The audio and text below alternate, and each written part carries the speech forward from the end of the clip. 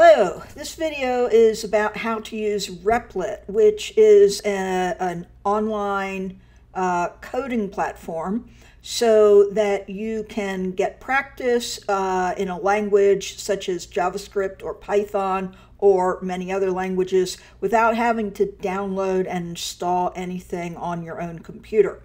So when you haven't made an account yet, you're going to make a new account, right? So this is the homepage of Replit at replit.com, and you're going to go to the sign up button and you're going to do whatever they ask you to do, right? So I already have an account, so I'm going to log in and show you the screen you'll see when you've already made an account. Okay, so if you have an account and you're logged in, you may come directly to this screen, or your profile business might be hidden and you might see this. So if you don't see the menu on the left side, you're going to go to the little hamburger menu in the upper left corner and open that up. And if you already have some REPLs that you've made, you will see a list of them. I've put some of mine in folders, but you don't need folders. You will just have all your files that you've made and saved. And you can work in different languages, and you can name them whatever you want to name them. So I have opened a really simple little starter file that I made in the past. Now I will show you how to make a file from scratch, but first I want you to see the environment for coding in JavaScript. Now this is JavaScript without any HTML, without any CSS, but just running JavaScript as a language. And you could run JavaScript this way in the console of your web browser, but Replit allows you to save your code, and for the purposes of a course, it allows your instructor to check your work. So what you see on the left side is my code itself, and what you see on the right side is where the code is going to run. It hasn't run yet because I have not clicked this button. But let's look at the code first. I've got 2 lines of comments. So in JavaScript, comments start with a double slash, right? So that's not code that's going to run. Then I defined a variable. The variable is named 1. Now let me highlight that, right? So I have a variable named 1, and the value of that variable is my first name, Mindy. I have a second variable named 2, the word 2, and the value of that variable is my last name, McAdams. And then to run that code in JavaScript, you have to say console log, or if you want this to print out to the console, basically is what we're doing. And I'm going to have it say my name is, and then I am going to concatenate my variable named 1 and my variable named 2. And now I will run that code, those 3 lines of code, and you'll see what happens in the black screen on the right side.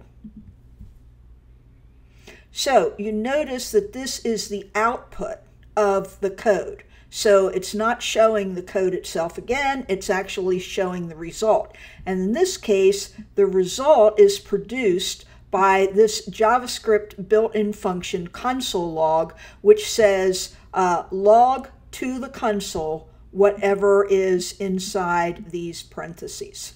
So that's what you see over here on the right-hand side. And now I'll show you how to make a brand new REPL from scratch. Okay, so you're on the home screen, you're logged in, and you're going to look for this word create. And you have to pick the language that you're going to use before you do anything. So if you've already used 1 or more languages, you'll see some little buttons here. But if you're brand new, I don't think you will see those. Although you might, because I don't think I've written anything in C on Replit, but it's shown me that that is one of my choices. If the language you want is not here, you click See All Languages, and you'll see that there are lots of languages you can choose from. Now, for my students for homework in JavaScript, what you're going to pick is Node.js, okay? And you could have picked that from the previous screen, but just in case you didn't have the choice for Node.js, you're going to choose it. You can choose it here. And it says create a REPL, and it gives you a really funny file name or title for your REPL. So I don't think that you should stick with whatever crazy words they gave you. I think you should name it your assignment, possibly your last name, something like that. So maybe I name it McAdams assignment 6 or something like that. You keep it public so that I can see it and grade it. You don't upgrade, you say Node.js, everything else is here. So now you say create REPL. And you wait for a moment till it says ready. And right now there is nothing here. So if you wanted to start with a comment, you would type 2 slashes. And if you wanted to make a variable, of course, you'd say let, let's say this word equal foobar, which is a string, right? Whoops, what was that? That didn't work. Semicolon, because it's JavaScript. Let's make another one. Let this number equal 42, so that one is a number. And then let's say console log, right? I'm going to log my answer, and maybe I will just put this num. Okay, so I'm going to console log the value of that variable, and then maybe I am going to console log another one. I'm hitting tab because you can, and that's shorter. This word, case sensitive, so if you use uppercase, remember to keep uppercase every time you use that variable and so on. So now I've got some code that should run.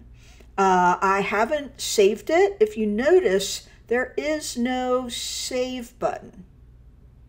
And that's okay, it'll save automatically. Now, if you go offline, that might be a problem. But this should be saved, and we'll check that in a moment. But let's run it and see what it does over on the right-hand side. And it logs 2 separate lines to the console because I said log this and then log this, and that's what it did. So for your homework, you need to make sure that you've named it something other than Replit's crazy names. And then you're going to copy this. Actually, you don't really need index.js, although you could. And if you copy from the address bar, that URL, when your homework's done, that's the URL I want, right? And that will take me directly to this page where I can test your code. Now, to make sure that this is saved, I'm going to prove it by going back to the home page. And I'm going to look at my REPLs. And this is the one I just made. It says I saved it 3 minutes ago, right? So I'm going to open that up and make sure everything's there. And it is. So this is everything I just typed. It was saved automatically, all right? And if I run it again, see, when I open it again, there's nothing on the right-hand side. But if I run it again, it'll run, and it will log those 2 lines that I want it to log.